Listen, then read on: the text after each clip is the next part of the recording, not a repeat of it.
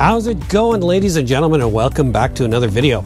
Listen, if this is your first time here, my name is David Clark. This is my old sled, and in today's video, we're going to be talking about gear. So I'm going to talk a little bit about the gear that I've been wearing up to now, some of the things I don't like about it, and then I'm going to show you the brand new set of gear I just got from 509 that I'll be wearing next season. So stick around.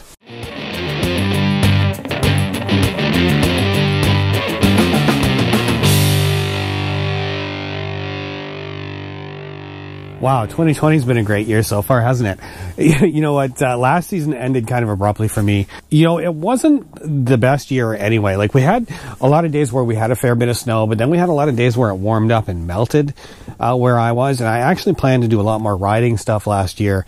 And I did get out and shot a little bit of riding video, but, you know, then again, on the days that I was free to get out there, ride, and shoot the rest of that video, you know, those happened to be the days when it warmed up and it rained. So hopefully we'll get a lot more in this year. Now, I'm going to reshoot a couple of scenes for this video this year, but I actually shot most of it at the end of last season. So if you're in Ontario, you know they closed a lot of our trails early when the pandemic started. But, you know, it didn't make that much difference for me. Like I said, the weather wasn't that great. Most of our snow was gone anyway.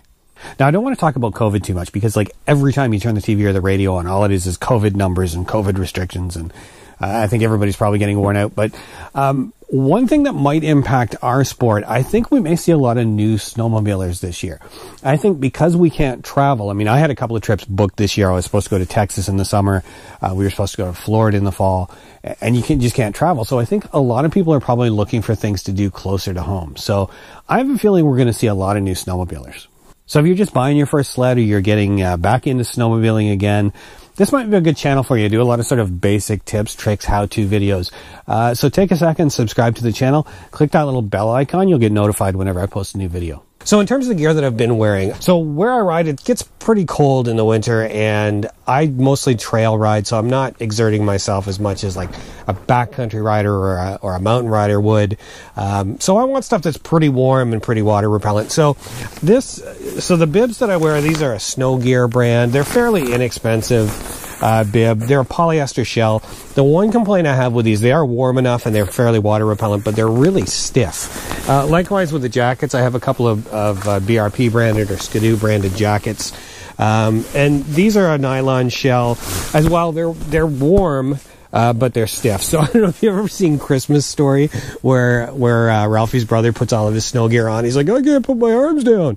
That's kind of what I feel like in this stuff. It's really stiff when I'm all suited up. You know what? For the most part, I've been happy with these jackets. If I have one complaint on them, it's the zippers.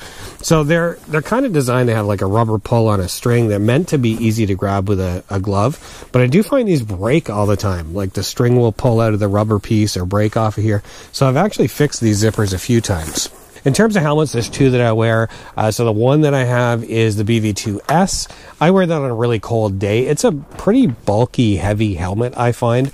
And I much prefer the modular design of this one. So this is a really old first generation modular helmet. This is actually my favorite. The one downside with this helmet, it doesn't have a heated shield. So my gear's getting a couple of years old now. It's time to look for something new. One of the things I was thinking about was in terms of brand. So I'm a Skidoo guy, right? And it's just a personal thing, right? I'm not knocking anybody else. If you've got a Polaris or an Arctic Cat, Yamaha, they all make good sleds, right? But I thought I'm going to look at some other brands of gear, not just Skidoo. I think some of these companies like CKX and 509 that just focus on snowmobile gear, they make some pretty nice stuff too. And the other thing I was thinking was just in terms of the channel, because a lot of you guys that watch don't necessarily have Skidoo, so I thought it might be kind of cool to have something a little bit different. So I reached out to a couple of gear manufacturers in the fall with a few questions, and 509 was nice enough to send me some of their 2020 gear to try out. So let's have a look at it. All right, so this is the outerwear. Let's have a look at this. What do we got? That looks like the jacket. So we'll start with the bibs. So this is the 2020 Range Jacket and Bibs. So 509 makes gear for a lot of different outdoor sports, including, obviously, snowmobile.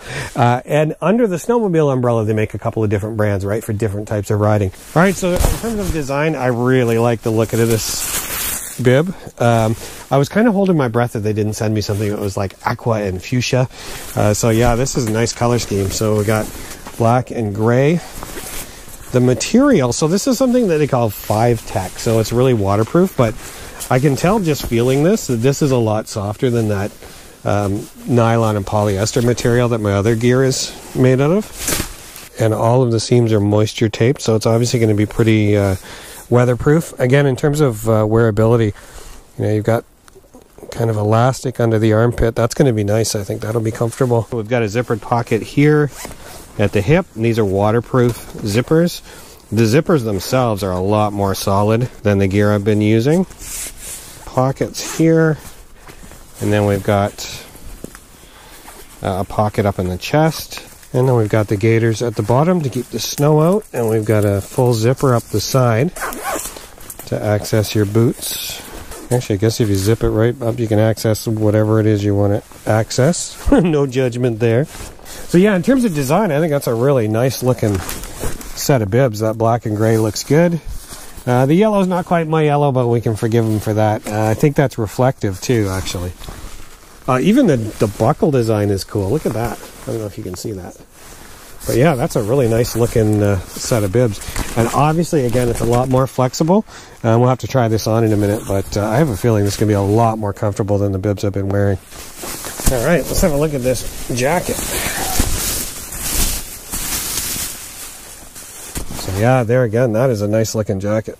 Now, typically you think of snowmobiling as being something cold, but you do get days where it's warmer out and you're exerting and you get hot. So I noticed there's a zippered area down the side of this jacket on each side with a kind of a mesh inside so you can let some air flow through. That's cool. Up here you got like a magnetic clasp for the neck. I actually kind of like that over the Velcro that you usually see. Alright, so inside we've got a couple of zippered pockets. If we look at the bottom, we've got the typical powder skirt, and we've got a drawstring to pull the waist in tight, and we have the D-ring for your tether. Yeah, and on this side we've got, again, a zippered pocket here with a little opening for your headphone. The one thing I did notice, actually, is a huge advantage with this magnetic clasps over these Velcro ones, is the Velcro ones actually chew up your fabric. And you know, the other thing, I hang this jacket over the chair in the kitchen, and the number of times my wife has complained to me because she catches her clothes on the Velcro of my jacket. Yeah, so I'm liking the fit of this so far. So I used the sizing chart on their website. Actually, it's pretty good. It fits me just about right. I don't have a lot of extra length in the leg or anything. The pockets are a good height. Yeah, so I'm liking the fit on this jacket as well. So again, we've got the little snow skirt or powder skirt on the bottom.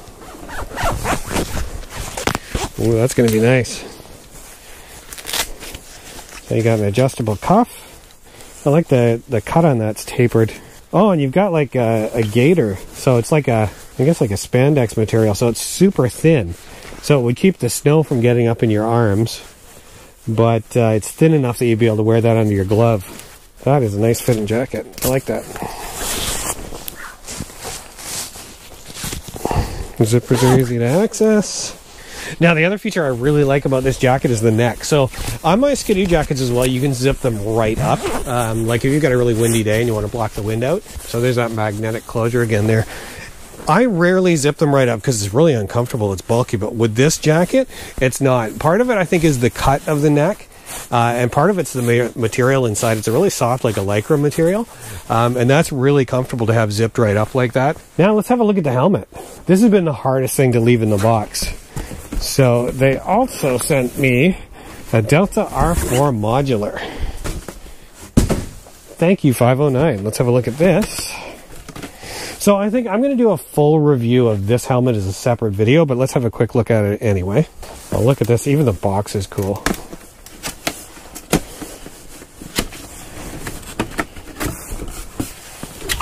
So yeah, one of the things actually I was kind of thinking about was getting a snowcross style helmet rather than the trail helmets that I use. This one's kind of neat because it's sort of a crossover. It's a modular helmet with a full face shield, but it's got sort of snowcross styling. Oh, look at that.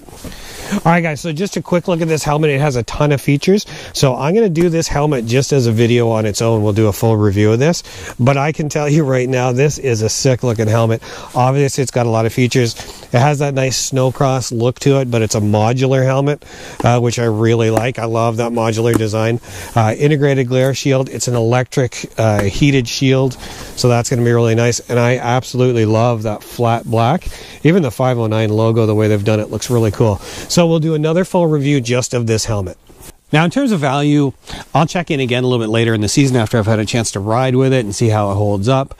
You know, in terms of price, brand new in 2020, it retailed for $360 US, give or take. I've seen it on sale this year for $250 US, and I've seen it up as high as $400, but it's kind of typically in the $300 range. Now, that may seem expensive, but again, you got to remember that this is a piece of sort of purpose-built snowmobile gear, as opposed to an item of apparel.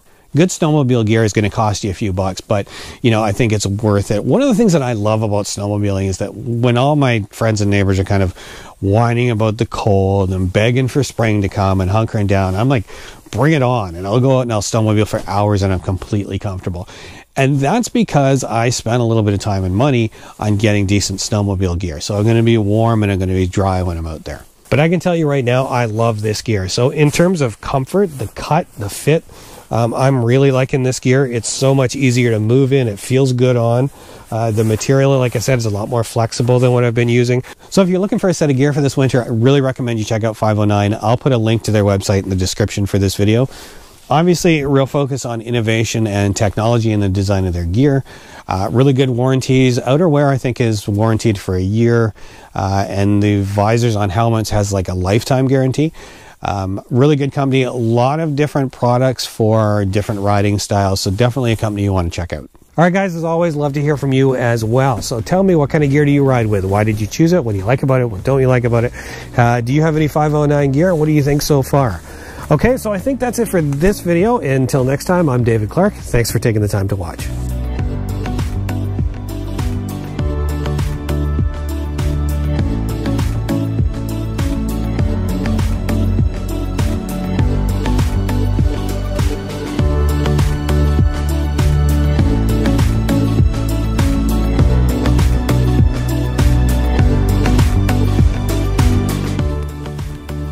So if you're just getting into your... So if you're doing research, what kind of gear do you ride with? Why did you choose it? What do you like about it? What don't you like about it?